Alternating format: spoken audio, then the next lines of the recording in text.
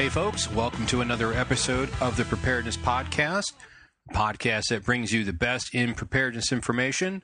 My name is Rob Hannes. I am the host of the podcast. Today is May 20th, 2013. I don't usually give the dates because I try to make the podcast as timeless as possible using, information that you'll be able to listen to, regardless of when you actually hear the podcast or re-listen to the podcast. However, today in Oklahoma, in the suburbs of Oklahoma City, there was a very large tornado that hit.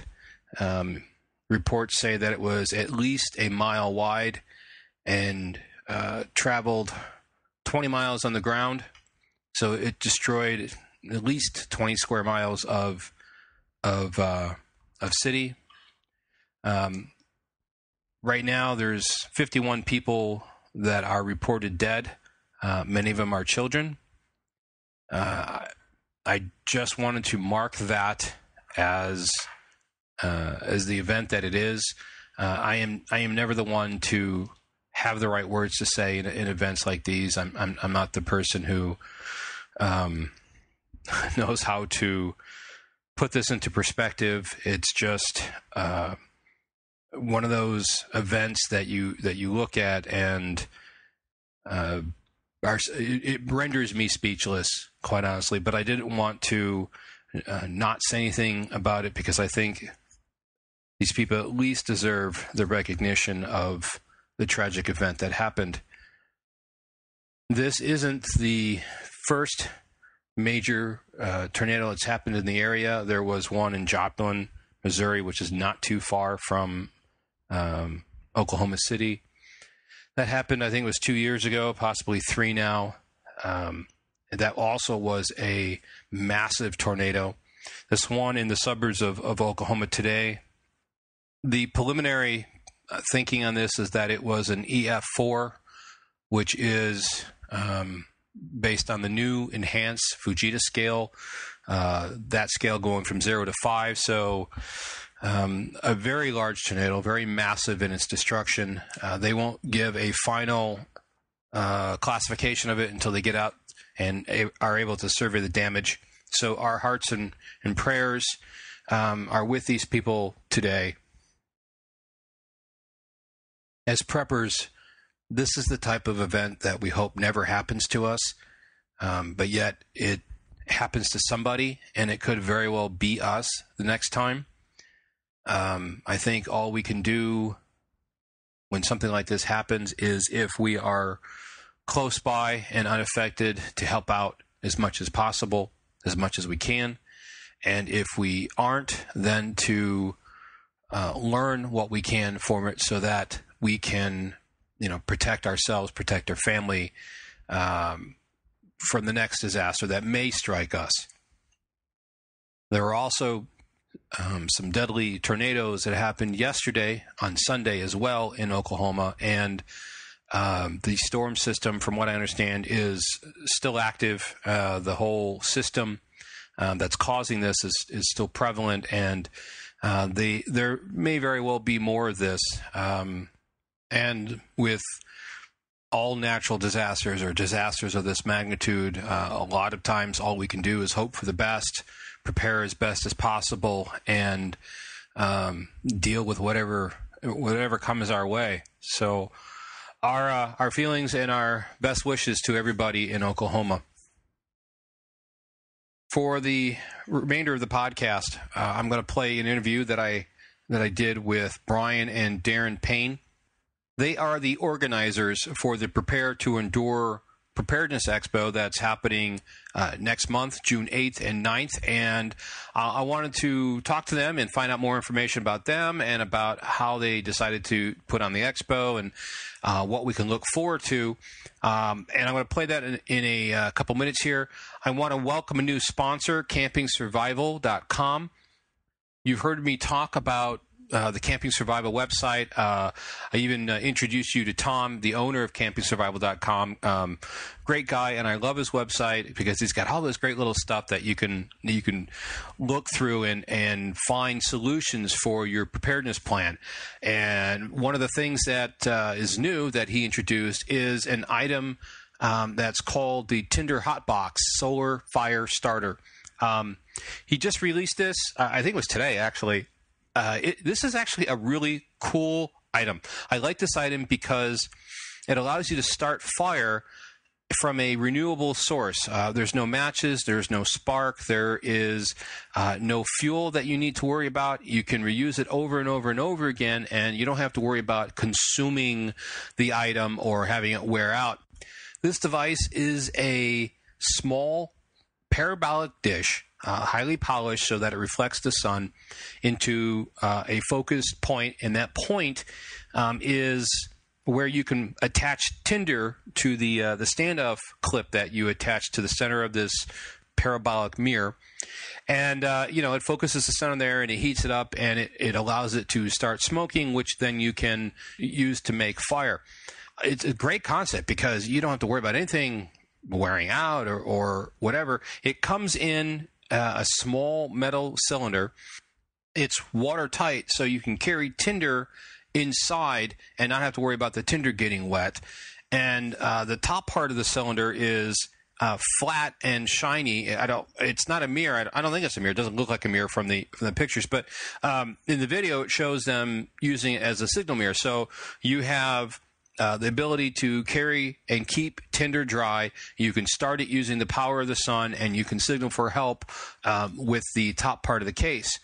It's a great concept, and you can check out all the information about it and watch the video at the Camping Survival website, and I'll have a link directly to this page in the show notes.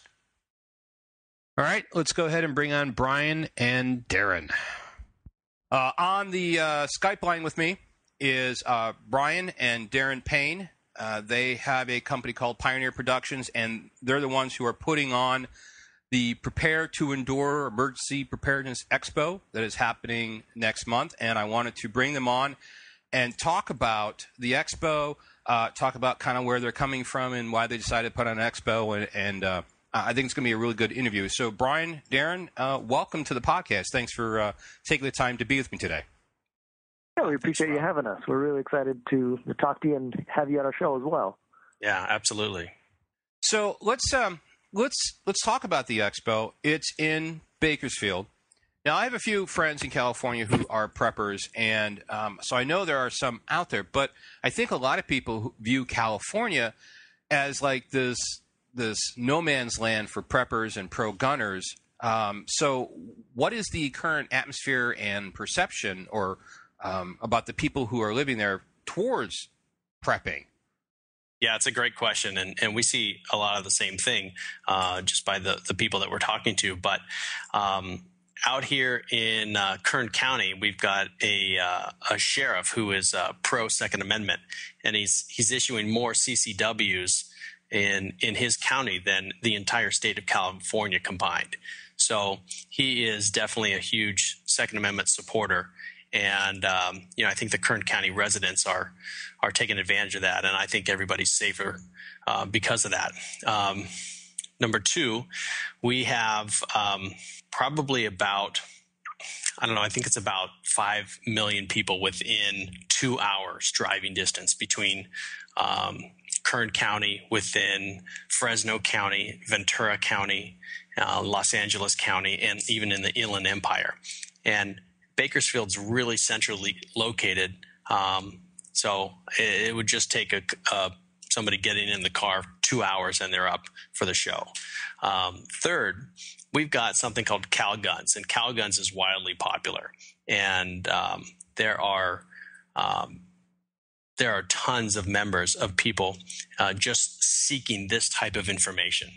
And I gotta say, the welcome that we've received and the interest and the outpouring of support that we've gotten after launching this event is totally overwhelming. We see it in the online ticket sales.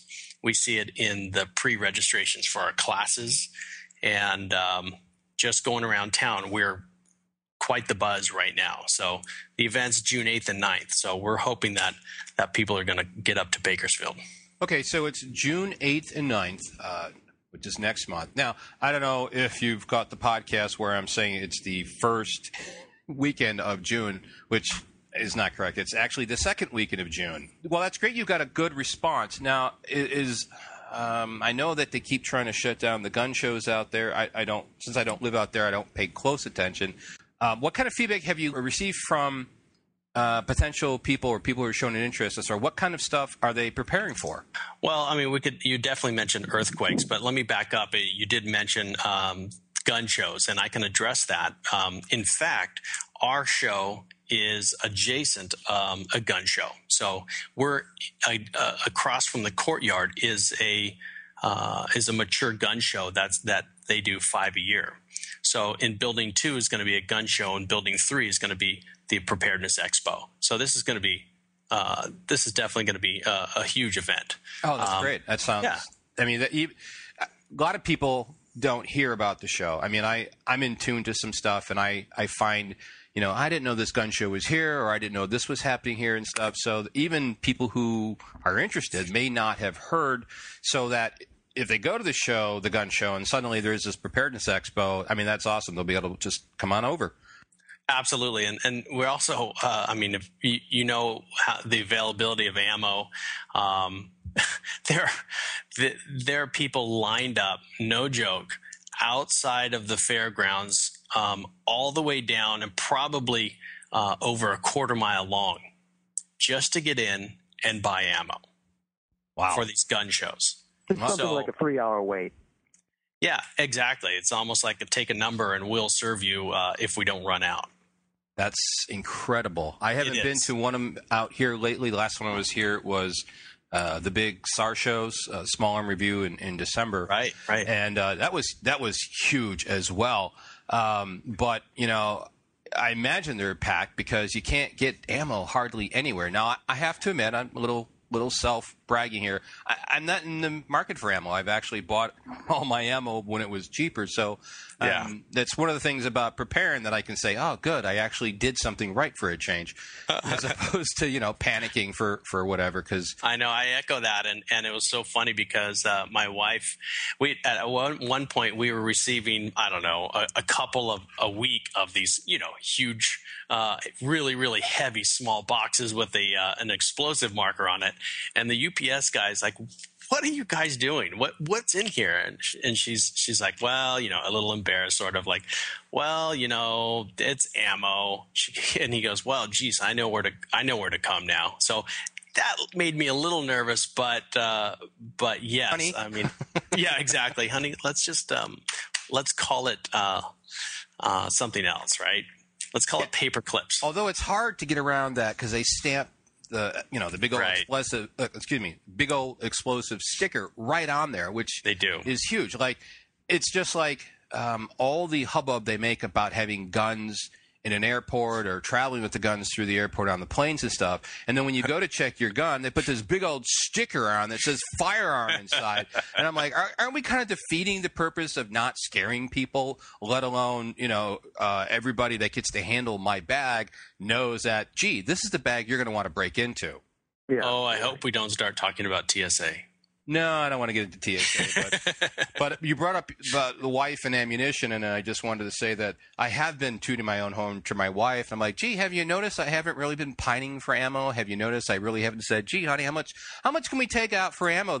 Have you noticed that, hon? She's like, well, sorta. Yeah, well, this is what I'm talking about. When you were back there saying, why do we need to buy all this ammo? You're buying more ammo? Really? You're buying more ammo? Well, guess what? I don't have to worry about the ammo now. I think our wives must talk. And that's exactly true, because I did the same thing. And I said, well, honey, I promise there will be a day where this stuff will be hard to get. And it probably won't be too hard. All it takes is 1 or 2 bills to pass. And, you're going to get a run on it. Just like, what was that? When Fukushima, people couldn't get the potassium iodide pills. Or it's like, okay, we got to go get it now. Just because there might be, lessening supply. So anyway, that's the point of being prepared is is being prepared before something happens, because we're not panickers, we're preparers. So we need to make sure that when we think there's an issue, we need to prepare for it. And that's one of the things I'm really trying to drive home on the podcast lately is I know it's tough. I know the economy isn't the greatest. I know that funds might be tight, but you really need to push forward every month or even every week, chip away at your plan, put a little bit away from your budget towards preps, and make sure that you keep in a forward-moving motion in your preparedness. Because when it happens, if you don't have it, it's going to be too late. I mean, look at when we had that pandemic scare and people were going out and buying all sorts of, masks and Lysol and stuff. Right. When we had the Fukushima scare and people couldn't get the potassium iodide or iodate, because there's only so much that they have in stock at any one time, and they can sell out in a matter of hours. And in fact, that's what we see happening often. So, now I have to say, just so it doesn't sound too one-sided, my wife is completely pro-preparedness, and she's totally on board with it. But she is, we'll say, the saner of the two here. She's the one that does prevent us from spending all the money on preps, which I think is a good thing. We need that voice. Agreed. So, all right, what kind of vendors? What can we expect at the show? What can people expect to see when they go there? Yeah, I'll take this one. The show is really it's an educational event at its core. We want families, the community at large, and individuals to be as prepared as possible. So we've got over 15 speakers, a lot of classes as well to really get the in-depth knowledge and instruction that people are looking for. And then over 50 vendors as well to be offering the latest in gear and supplies, food storage, water filtration. We've got a lot of medical kits, tactical related items. It runs the gamut of what you're looking for, from education to products. But there's going to be a lot of family-focused events. The fire department's going to be there. They'll have a fire truck out for kids to play on. The Appleseed Project, the Boy Scouts. We want to encompass everyone as much as we can. That's great. I know as I had mentioned on the podcast to my listeners, I'm going to be there. I've got a couple classes on surviving EMP. What are some of the other classes that you've got going on for the show? And you're taking pre-registration forms, so can you tell us how people can register and that process and why they should pre-register and stuff like that?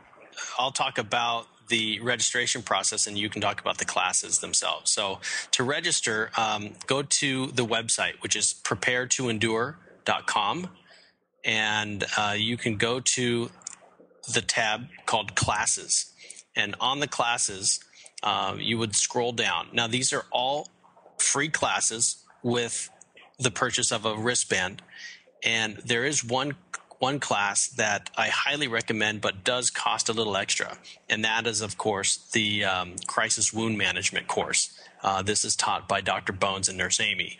And this is a course in suturing and stapling. They teach you which wounds to close, which wounds not to close. They will also, they procure a pig's foot and surgical instruments where you can actually practice tying sutures and closing a wound. And then they come around and they really give you the kind of the personal attention. They're very specific and say, we'll only accept 20 people. Maybe it's 20 or 25, I forget. But they are very insistent on limiting the class size. This is not, just fill a huge room. They will come around individually, make sure you're doing it correct, and make sure you get the information that you're paying to get. Darren, do you want to hit some of the other classes? Yeah, well, we have a large variety to choose from. The rest of these are all free, and they range, quite a big range. Survival in hostile terrain following a catastrophic event. This is led by Stanton Lee. He runs a school out in our neck of the woods where it helps people be ready for, say whether it's a riot, a dollar collapse, or whatever the scenario is where you're in a situation you don't want to be in. There, maybe there's no electricity, there's rioting, there's danger coming from every corner, and he kind of prepares you for that, what to think about, what to be ready for. Another exciting course from Christopher Nurgis. He's a local out here in California. He's been on a lot of TV shows. The media loves him, but he'll be giving a course on survival skills, fire making, creating shelter, safe water, wild foods, and that's with the help of very little. You've got a pocket knife and a lighter maybe, or maybe not even that, how to survive with nothing. You may have heard of Lisa Bedford. She has a really popular website, the survivalmom.com. Yeah, she lives out this way. Oh, okay. Well, she's going to be there too. And I appreciate her point of view. Getting so many men kind of take the role as the prepper, and they just kind of that role tends to suit them a little bit easier than women. And I really appreciate what she brings, because she has that the women, the wife, the mother's perspective. It is a scary situation, or a scary thing to imagine. No electricity, rioting, just in general your life being in danger, and so many people just phase it out. That will never happen to us. So it's great to hear from her perspective. Yeah, I love what Lisa's doing, because, like you said, preparedness and survival aspects for the family are largely, at least what I see, is male. I don't know if it's male dominated, but there is a lot of men who are into it, and I think that Lisa is basically out there saying, hey, women, this is something you should be interested as well. This is something you should be focusing on, and it's not just something that is a wackadoodle thought of your husband's. This is something that's serious, and so I think she's doing great. So that's good to see she'll be out there too. Yeah, and there's one thing I wanted to talk about regarding that. So I'm taking the pre-registrations, and I'm looking at the registration list, and there are as many women as there are men. And one also thing that's really unique is that I've noticed that there's a lot of couples doing it together. Anytime I see, most of the time when I see a guy's name come through, I see the wife's name come through right behind it. So they're getting their wives involved. This is not, if it's male dominated or macho, I think those days are over. And I think Lisa's really helping to kind of convey that message that this is not, it's not just leave it up to dad or leave it up to the husband. We're not mowing lawns. We're not, taking out trash. This is the survival of our family. So women are getting involved. Mothers are getting involved, and their wives are getting involved. And that list is, you can't argue with that data. And I was pretty impressed with that. Yeah, and I think it's, like you said, I think it's a good thing that women are getting involved too. And even better, the husband and wife, the girlfriend and boyfriend are together. They're being involved, because it is a family issue. It's not just guns and ammo. It's not, running around in woodland camouflage in the woods. It's about, honey, if we have an earthquake or a hurricane, or there's a massive flood, or something happens, or I lose my job, or we have a loss of income, how do we survive for that period of time? We're seeing the government isn't really able to come to our individual aid. They may have some aid stations, and it may take 4 or 5, 10 days before they get here. How do we protect ourselves? And I think this recession that we went through really opened up a lot of people's eyes to the frailty of the system. And that frailty can either be the infrastructure, as far as, a trucker strike, because I don't know about the rest of the country, but I know here in the Southwest we've had a couple strikes and a couple of gas issues where we didn't have a fuel supply. It was very, very touch and go for a while. We've had that a couple times on the past few years. The economy having the effect on families' incomes and stuff, and I think it's really been an eye-opener, and it is it's very good to see that this has become a family thing, not just a man or woman issue.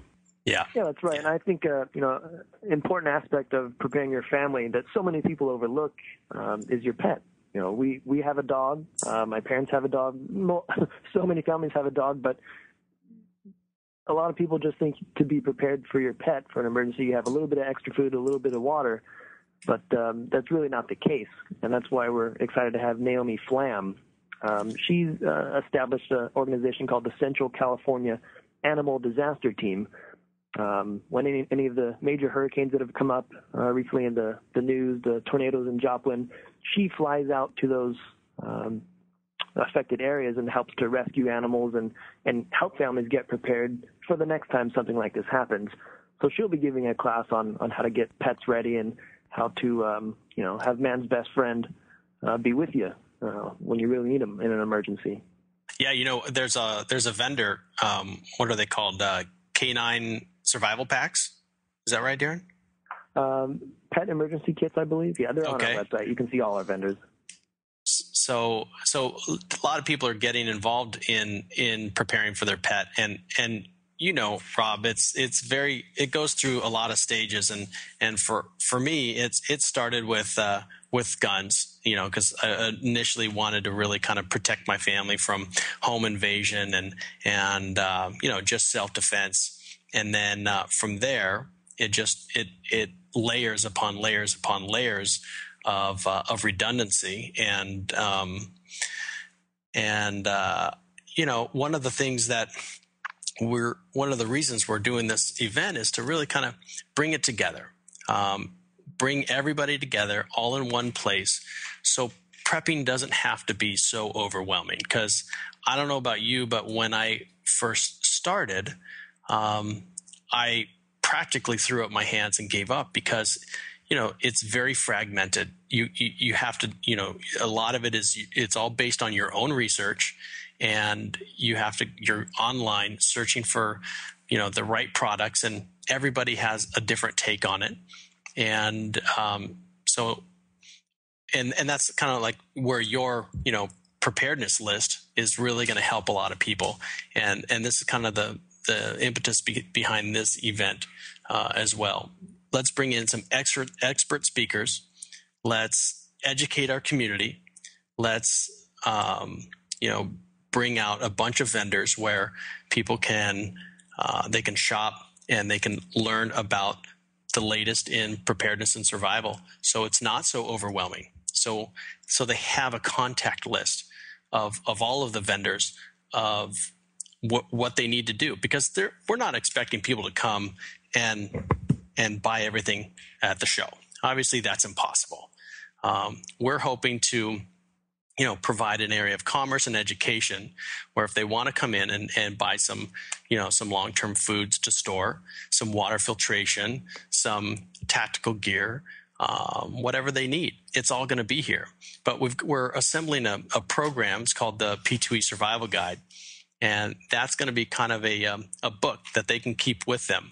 So they'll have a list of all of our vendors and our speakers, and they know where to go for this information. So hopefully their road is a lot easier than ours.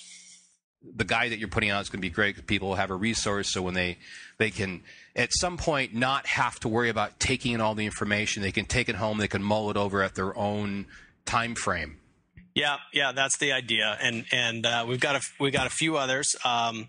Brett Ball, he's an NRA certified instructor in 8 disciplines. He's bringing out his reloading trailer, and when I say a reloading trailer, he's got 8 reloading stations in this trailer, and so he's going to be doing reloading courses. He's also going to be teaching a course called How to Cope in Any Environment: Urban Preparedness and Self-Reliance. So we're excited about Brett. He's also got a unique take on non-lethal self-defense. So he's got kind of a laundry list of items of, hey, what if you're separated from your weapon? What else can you use to to defend yourself against attack or whatnot. So he's got kind of a laundry list there, so I'm really looking forward to that talk. You're saying all these classes go on, and there's no way I'm going to be able to make all these classes. No. I wish I could. I'd be like, I want to go see. I mean, just about everything you said, I'm like, I wish I could make it to that one. I wish I could make it to that one. I know. I'm going to have a booth there, and I'm having a friend who's going to help me watch the booth when I'm doing the classes. But I'm wondering right now if I could make him watch the booth the entire time while I go to all these classes. I don't think he's going to go for that, though. No, yeah, he may not. And trust me, I feel that because as the host, I probably won't be able to. Well, I know I won't be able to spend as much time, if any, in the classes that I want to. So I'm looking at a way that we might be able to record these at least for personal use, but unsure at this point. So do you want to tee up your surviving EMP class, by the way, since we're talking about classes? Sure. Well, the surviving EMP course that I'm going to be talking about, and it's you've got me scheduled for 90 minutes, right? Yes. Okay. I think that's a good period of time. In fact, we still may run out of time. The last time I gave this presentation, or I should say the last 3 times I gave this presentation, it was based on an hour, and we always run out of time. So I'm glad to have the 90 minutes. The first hour is going to be all instruction. It'll be based on the information that I have in the book. It's going to be talking about why we have a threat, what the threats are, and actually, going over the fact that these are real threats. These aren't just a bolt out of the blue, Russia nukes us or something. These are actually real threats, and it's even if we were to complete peace here on Earth, we would still have a threat from the sun. So we'll cover that. Then we're going to cover in exactly what you can do to protect your electronic gear. We're going to talk about why the power grid is in danger from both the EMP and the coronal mass ejections, and how you can go about protecting your gear, how you can very simply, with some very non-expensive gear that you can get like at the hardware store or even the grocery store, protect the equipment. It's not that difficult, but you do need to do it right. A lot of people are doing it wrong on the internet, and you can prove this to yourself by basically using an AM radio, and we'll be covering that as far as, you can discount a lot of these things that people say. For example, a lot of or some companies are selling what's called a Faraday bag. It's a Mylar bag with a nice thick like Ziploc on it, and it's called a Faraday bag. But what they don't specifically tell you is that it's a forensics bag, so that when they bust a drug dealer or some other criminal, they take their cell phone and they put it in the bag, and then that bag will prevent cell phone signals or signals from 1 gigahertz up from reaching the phone. So that phone cannot be remotely wiped, and that's what they want to prevent. It will not protect against lower frequencies, and too many people are thinking that it will because it's called Faraday bag. There's another thing is microwave ovens or window screen boxes or file cabinets. A lot of these people are saying, look, I put my FM radio or I put my cell phone in there and I can't call myself, so therefore it's a good Faraday cage, and it's not. So we're going to cover a lot of those myths and talk about that. So it'll be about an hour for the class, and then I'm going to take that last half hour for questions because there's always a ton of questions. I bet. Hey, Darren, I'm going to hand you my clipboard because I'm not missing that course. So you're going to have to take over for a little bit. Yeah. I'll have you record it for me. Actually, I think we've got you teed up for 10:30 the next day as well. So maybe we'll switch off.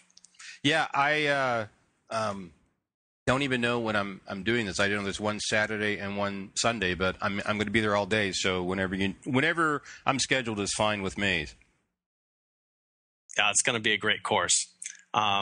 Who else? We've got Kevin McCartney. He's going to be talking about indigenous snakes and spiders, and then venom treatment, myths versus reality is the topic of his talk. So I'm pretty. You guys are in Arizona, right? Yeah. So yeah, you guys probably have a lot of the same type of snakes and spiders we do, probably even bigger and meaner. Yeah, we've got both of the big spiders here, the black widow and the brown recluse. We've got the snakes and we've got scorpions. And that's right. Luckily, there doesn't seem to be all that. I mean, we don't hear tons of cases of people dying from this stuff, so it's not terrible. But at the same time, it's still a threat. I would like to that's another class I'd like to go because there's so many myths out there. I hear, yes, use the suction plunger. No, don't use the suction plunger. Yes, use it. I mean, I don't know what to believe anymore because it seems to change. And again, another class I'd like to go to. Yeah.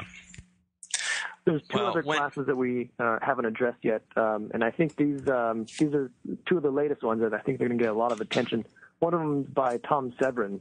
He's the president of Badlands Off-Road Adventures, and he's teaching a course on how to make your vehicle into the ultimate bug-out bag. You know, in a scenario where you would have to leave your house to your retreat location, he's going to help you get it set up and prepared ahead of time to really get you there quickly and as efficiently as possible. So I think that's going to get a lot of attention. I'd like to take that one for sure. There's another one, preparing for the crash of the dollar. I think next to a natural disaster, that's probably one of the most likely man-made disasters we're going to see. Watching, I watch Doomsday Preppers a bit, even though they kind of tend to paint us preppers in a not so nice light. However, believe it or not. But almost all those people, that's what they're preparing for. And the more you pay attention to the news, the more you just follow what's going on, that seems to be where the country's heading. And the dollar doesn't seem to be in a good position. So he's going to go over how to protect your wealth, going into precious metals and other ways. So I think that's a really important class to consider. Yeah. I mean, everybody always wants to know, what are you preparing for? And of course, I mean, the basic just sort of emergency preparedness of being prepared for disaster, like an earthquake. Certainly. I mean, I think Bakersfield had an earthquake in 1952, and that earthquake leveled Bakersfield. And it was a 7.7. You know what a 7.7 would do now in Bakersfield? I mean, it would be felt all the way down to San Diego, and there would be tons of loss of life. So, let alone any type of interruption in, civil society, which really worries me. Bakersfield's right in the floodplain in Lake Isabella. If something happens with that dam, Bakersfield is in a floodplain, believe it or not. Also, the aqueduct runs, California Aqueduct, our water supply, it's open, so you're thinking of, any type of terrorist attack or something like that. It would not be hard to drive up and, just pour something off your back of your truck into the water supply. And then another thing affecting us is just water supply. Bakersfield is highly agricultural. So our farmers are having a very hard time just getting the water that they need. And partly because of the bureaucrats. I mean, there's some sort of little minnow that is getting caught up in the delta. And I'm probably going to butcher this, but as of, I think, April, they're only allowed to kill maybe 250 of these stupid little minnows per year, because there's a huge screen that will, pump the water to all of our farmers. And then after that, once they hit that 250, and they've already killed 150 as of April. So you can imagine what we're approaching June now. So all of our farmers, they're getting their water supply cut off, and half of the year is already gone. So that's really concerning. Those of us outside of California who hear stories like this, I mean, one of my first reactions is like, seriously? And then my second reaction is like, well, okay, that can't be right, because who would actually do that to farmers? I mean, we kind of need the farmers for food. But, there it is. I mean, that's this crazy talk.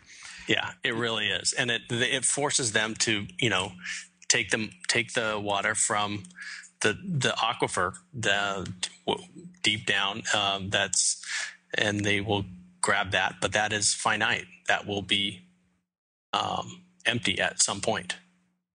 Looking at your website here, I noticed that you've got a page for Lights Out. Yes. What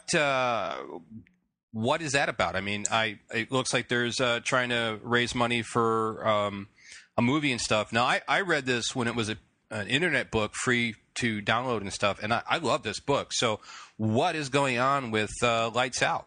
It is blowing up. So basically, David Crawford He's out of I think he's out of San Antonio.